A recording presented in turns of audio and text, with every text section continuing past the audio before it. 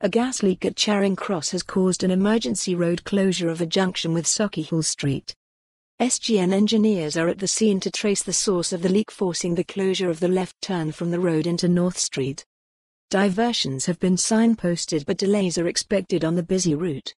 A Police Scotland spokeswoman said, in order for SGN to trace a gas leak at Charing Cross, the left turn from Sauchiehall Street to North Street will be closed until further notice. Delays should be expected. More follows. For more on this story, visit the news article link.